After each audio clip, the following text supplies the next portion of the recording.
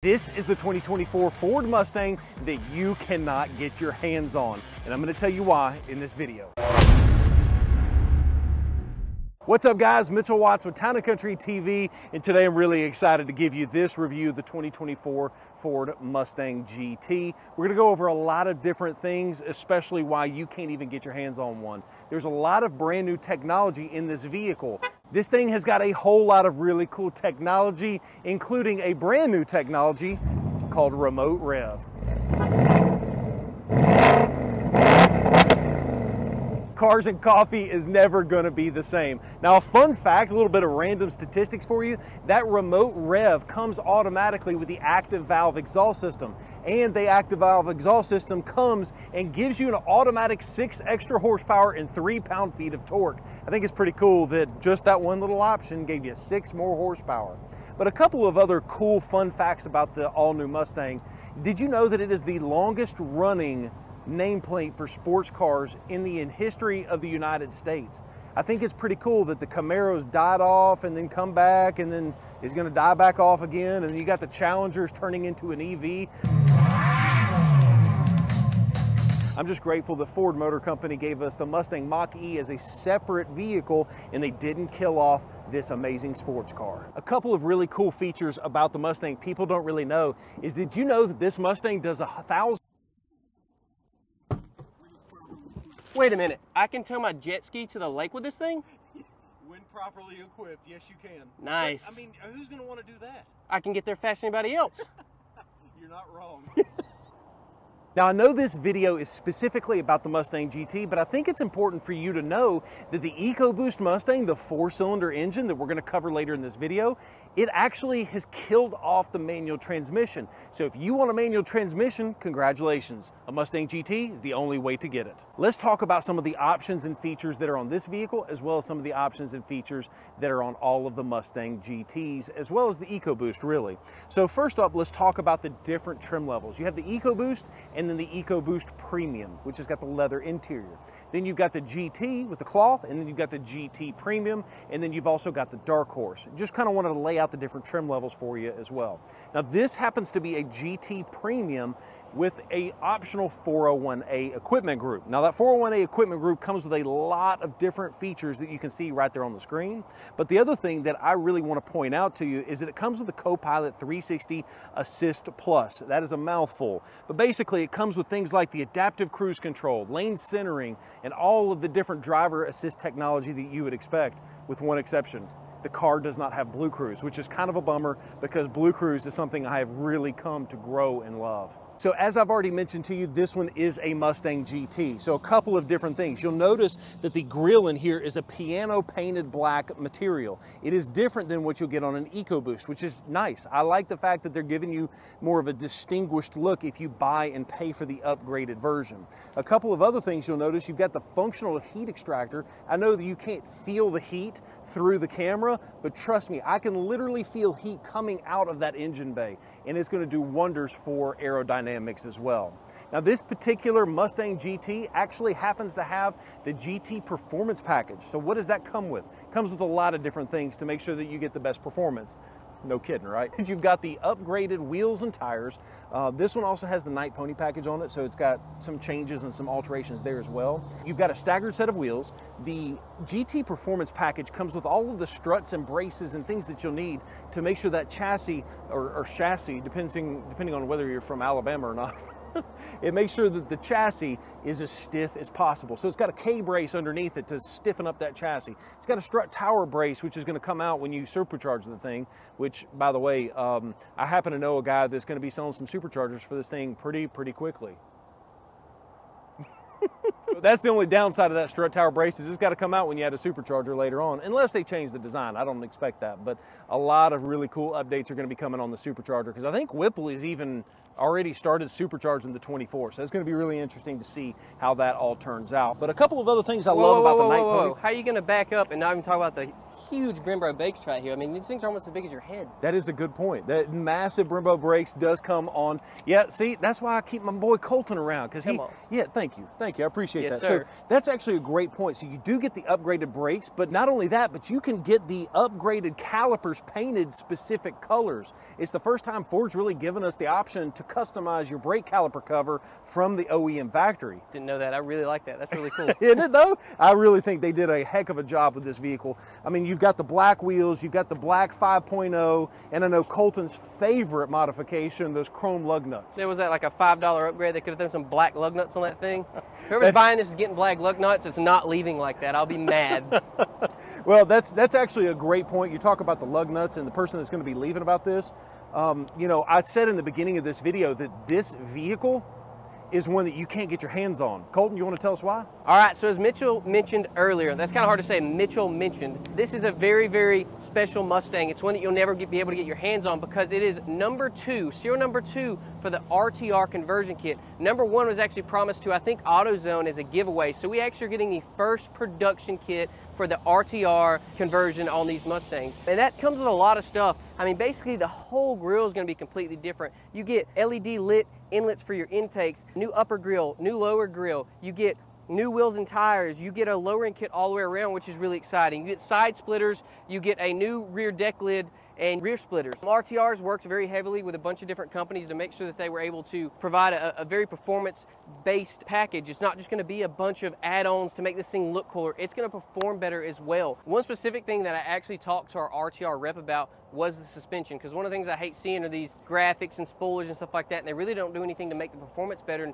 suspension is a huge deal when it comes to performance of a vehicle. And not only is it going to make the car faster, but handle better. They actually took a lot of time to develop their suspension. They're calling it the RTR Tactical Performance Suspension. So this actually includes adjustable shocks and struts, lowering springs, and adjustable front and rear sway bar. That way you can fine-tune this to the way you want to drive it. If you're tracking it, you can set it up. If you're just daily driving it, you can set it up. If you're trying to go down the drag strip, you can set it up for that as well. And a couple other cool things that you get is going to be on the interior. You're going to get a performance shift knob. You're going to get the floor mats. You're going to get serialized badging. You're also going to get a certificate of authenticity. You don't have to send your vehicle all the way to RTR to get this done.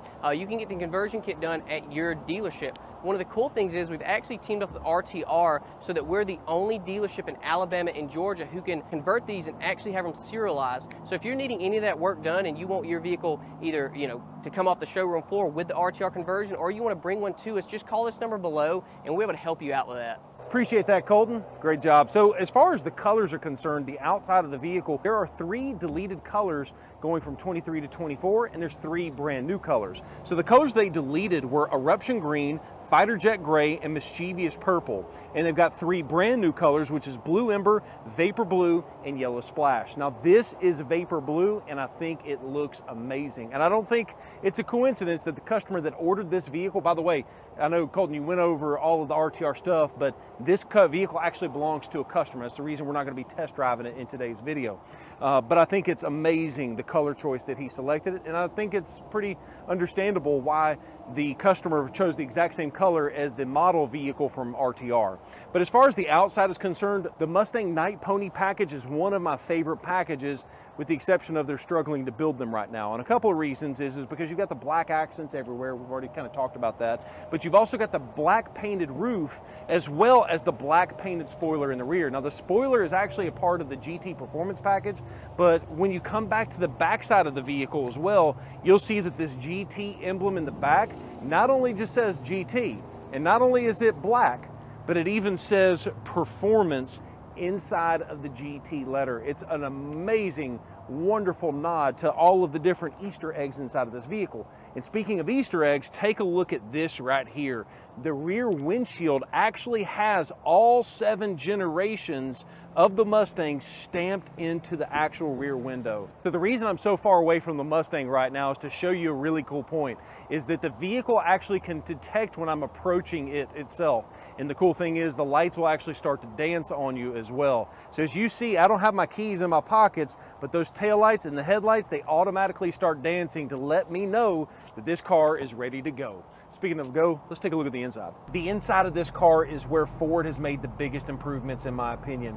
As you can see, these leather seats are the Recaro upgraded seats. Technically, they're considered space gray. They don't look space gray to me. They really look like a white leather, but it looks absolutely amazing, and it feels very bolsterous. I will tell you that I'm on the upper end of the weight capacity as far as girth is concerned. I don't know that I would be able to sit in this if I weighed too much more. But being 6'3", I've still got headroom inside the car. And the nice part is that I can even lower the seat even further. Now the downside to the Recaro seats is that they are completely manual seats. So you've got slide forward, slide back. But the reason they do that is to save the extra weight in the vehicle for the track. So I think it's a really cool trade-off that they're giving you. I have absolutely no concern that I'd be able to get this seat exactly where I want it. But the biggest thing, the biggest improvement on this new Mustang is going to be this massive infotainment system. So as you can see, it's got a massive 12.4 instrument cluster as well as a 13.2 inch Sync 4 system. Now the crazy thing about this is it is set up in the computer technology behind this is the Unreal Engine. You know, the same kind of technology that they use in real life video games. That's an oxymoron. They use it in video games currently. And so that's the reason that everything is so automatically responsive and it just works really, really well. And the graphics are so much more improved. That's because of that Unreal Engine that Ford is using in this system. Now, the other updates on this car are going to be, and you'll notice pretty quickly, that all of these buttons and everything is really leaning towards me. They've kind of turned it to where it's a lot more simple for me to reach everything and it feels a little bit more natural inside the vehicle. The other thing that I really, really love is the wireless phone charger that is located right here. That is a massive improvement because in the previous generation Mustangs, you always kind of struggled with where do you put your phone. Now you've got a dedicated place. And I've got the biggest phone that you can get from iPhone right now, and there's no issues, no concerns of it fitting. Woo, got that widescreen Apple CarPlay. And as you can see, we are at the Bessemer Civic Center, right across the street from Town & Country Ford, Bessemer, Alabama.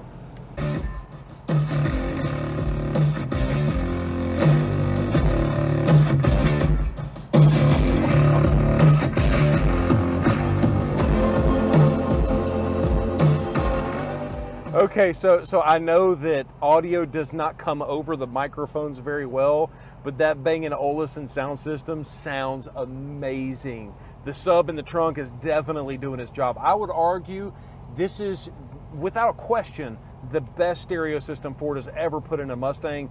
It might be one of the best stereo systems Ford's ever put in a vehicle, and that's a strong statement. A really neat feature on this new Mustang is there's actually a USB-C port located up here by the top rear view mirror. It's going to be perfect for loading up things like your radar detector and things like that. You mean dash cam? Dash cam. Not radar detector. Yeah, dash cam. You shouldn't need one of those. No, it's the radar detector. Get them 5.0 off of you, right? I mean, you shouldn't need to do that. 5.0 Mustang. I wasn't talking about the police. What are you talking about? What are you talking about? So yeah, it is really nice that for whatever functionality that you want, you've got that USB-C port located up here. Now, a couple of other cool things that's really carried over from the previous generation Mustang are going to be the track apps. So you've got things like your dedicated line lock, and if you don't know, line lock is a burnout mode. So you go to the drag strip, you need to get the tires warmed up, you put line lock on, and it locks those front tires and it unlocks the rear ones. It allows you to do a very easy burnout. Then in addition to that, you know, it's not really part of the track apps, but you've got the drift brake located here. Now here's the cool part is the drift brake also doubles as the e-brake. And one of the things I've not heard very many people talking about is that to turn the e-brake off is one of the most intuitive ways possible. To turn the e-brake off, just have your foot on the normal brake and press down and it automatically releases that parking brake. To put it on, you just pull it straight up. It's a really slick little setup. But going back to the rest of the track apps, you've got things like a lap timer, you've got an acceleration timer, and a brake performance metric in here as well. It's really amazing all of the technology for racing that Ford has put into this Mustang. There's no question in my mind how dedicated Ford Motor Company is to the internal combustion Mustang. Now let's talk about the performance of the car. The beautiful thing about this Mustang is the 5.0 V8. Now, as I mentioned to you, we're going to be talking about things outside of just the Mustang GT. Hood struts, thank you Ford, thank you for the hood struts. But before we jump into the GT, let's talk a little bit more about the EcoBoost. Some people call it the EcoBeast. There is no more 2.3 high performance EcoBoost this year like there was last year. And I think the reason is because the 2.3 is actually revised and pretty much it's almost like all of them are now a high performance variant. But moving on into this particular Mustang GT, one of the things that I absolutely love about the the engine itself is that it is a dual intake. So you've got air boxes on either side of the front of the engine, and you've got dual throttle bodies. That extra added airflow allows for a lot more horsepower and torque from the factory and on a naturally aspirated engine. There is no boost going on here. Specifically, 480 horsepower and 415 pound-feet of torque. Man, this thing, I just love American muscle. You know I drive an electric vehicle. Don't unsubscribe just because I said that. But my Bronco is not an electric vehicle. I'm telling you, when we drove this vehicle over here, we didn't get on it because it's a customer's vehicle, but you can just feel how much more happy this thing is to accelerate. It's almost like it wants to accelerate more than I wanted it to accelerate. And the 5.0, this is the 4th generation of this engine, and it has been absolutely fantastic. Up until then, I cannot wait to see what Roush superchargers and then Whipple superchargers comes out with this particular vehicle. I'm so excited. And just like that hood, this video is closed. Peace. I forgot to tell you, don't forget to like the video, otherwise everything's going EV.